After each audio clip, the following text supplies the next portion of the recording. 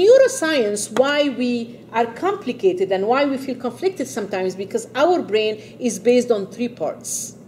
The old parts that was in the mammals, which is like this, what we call the reptilian brain, and it has the survival. This is how the caveman lived, the fight or flight, the fear. And then we have the mammalian brain that came later on, when the human being evolved out of caveman. And it has the emotions, and this is the most important part of the brain, because it has all the emotions and it can hijack your thinking. That's why sometimes we get angry first, and then we calm down and start thinking. It can hijack it. It acts like an alarm system. It withdraws all the blood from the brain and starts like having an alarm. And this is the neocortex, or the new brain, that has the problem solving and the thinking brain.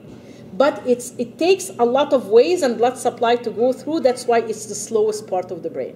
That's why we get angry first, we get emotional first, and I'm like, okay, let me try to reason here. That's why our brain, and each part of it has different demands and different functions, and that's why they contradict. So the basic or reptilian brain has to do with your physiology. So in order to produce better, to have better productivity, you need to care about your body. Are you drinking water? Are you eating healthy? Are you sleeping good? Are you working out? What are the routines that you do? The second part is the mammalian or the emotional part. How you think about yourself. Are you positive? Are you negative? Do you have a passion? And then the last part is the neocortex, or the thinking brain. Do you have a purpose in life? Until we satisfy all this part, our productivity then will go through the roof. Will be 12. But we need to understand, again, the neuroscience why it happens. So now we're going to talk, why is it that way? We have two parts in the brain, conscious and subconscious. Who do you think is the most powerful part of the brain, the conscious or the subconscious? The subconscious. So the subconscious does not know the difference between negative and positive. What it hears, it prepares the brain to do it. So if someone keeps saying, stop smoking, stop smoking, stop smoking, what do you think the brain will understand? Smoking. So it smokes more. Because the subconscious does not understand negative. So you need to feed it what you want. If you keep saying, stop eating dessert, stop eating dessert, stop eating dessert, what it will do, it will desire dessert more, because this is what you feed it. So you need to talk to your brain in a way that you want it to act.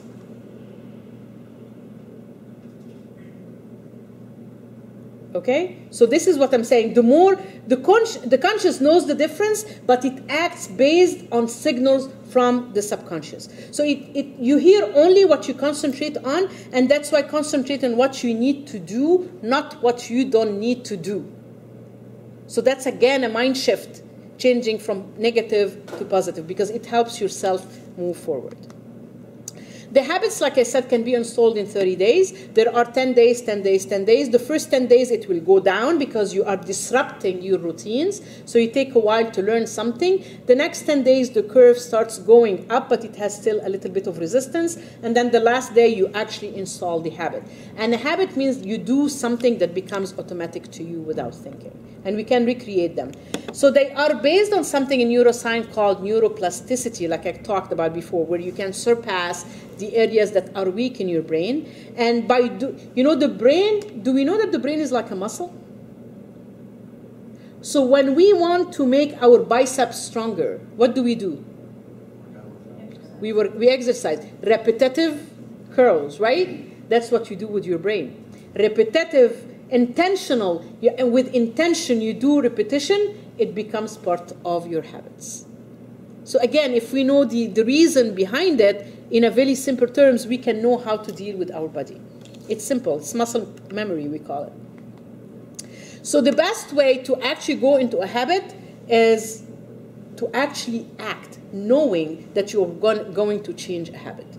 Start acting like it. Not only an idea, I will change, but start acting, strategize to do it. Have the willpower or the commitment to do it. Be aware that this is what you're doing. Self-awareness, living in the moment, breathing, all that is important. And then journal and visualize things. So, Anne, tell me one good habit that you have. One good habit. I'll force myself to go to the gym or go on a hike or go to the beach when I know that I've had enough with everything else. So that way I can decompress and not turn into like this, volcano. Tell me one habit a good habit that you, bad habit that you have. I'll procrastinate and let things build up to get me to that point. Okay. Jessica, one good habit that you have.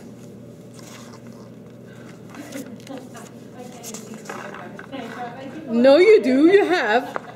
I drink a lot of water. I'm thinking about drinking water. Drinking water, that's a good habit. Okay, what's a bad habit that you have? Bringing negative energy thoughts into the day. Okay. David, one good habit that you have. I'm an efficient worker. And a bad habit that you have. Take things very personally. I do that too. It's part of, and people tell you don't take it personal. Well, I'm a person. I take it personal. Yeah. You need to start. When someone. Recently, I was in a very dysfunctional situation, if you want to call it, and someone just attacked me out of nowhere. Someone close that all of a sudden that I never expect. I was attacked me out of, and instead of translating every single word that person said to me and taking it personal, in my mind, the more she was acting out, the more she was acting out, I would say in my mind, poor thing, I really feel your pain. Because unless you're so miserable, you will never lash out that way. And in my mind, it's my empathy that kicked in. Just like, poor thing. And it's not poor thing, it's like, poor thing. Just like, it's not, I'm not criticizing her. And it's not negative or just putting her down. It's like in my mind, poor thing. You must be going through so much that you're lashing out that way.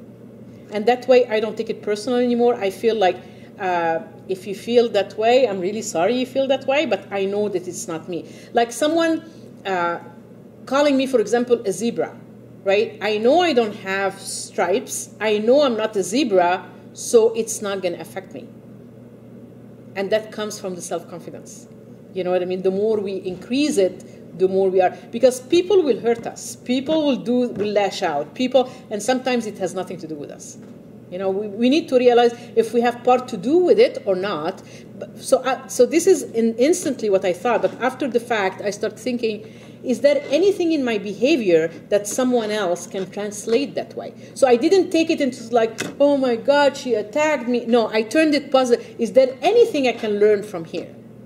Maybe because I act this way, people that are not in the same position see this as arrogance or something, when it's just me, it's my pride, maybe I can tone that down. And this is how I can try, because I used to take things, I used to cry with tears, like sobbing, and now it's just like I try to see it from a different way. Because taking things personal can really hurt us. So. Thank you, David. Curtis, one positive habit. I don't really let things get to me, like personal attacks or anything. It just Good. kind of just rolls off. Good for you. I think I'm too old for it now. I just don't, whatever. One bad habit. Smoking. Yep. Okay. Bad. You have kids. Yes. Darren, one good habit.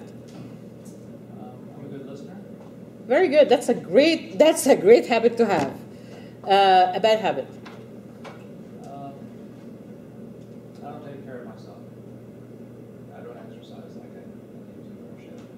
My eating habits probably aren't Are you? I tend to care more about others than myself. Yeah, there are people that are more giving, so they give more. But do you know that in order for you to give more, you need to take care of yourself? I get that. Okay. So what do you think will trigger you to start taking care of yourself? Just being more committed to it, being clear about where I want to be and changing my direction. So what do you think will trigger that? Will bring it up front and central? Just making it a priority and changing my focus on that. And what will help you have it as a priority? I'm trying to get it. Just starting it. Thank you. So you know what? A date on your calendar. Again, a date. I have that down here somewhere. Proud of you there. It's my deadline. Good. I can hold you accountable, by the way, if you want me to. So I'll be happy to. So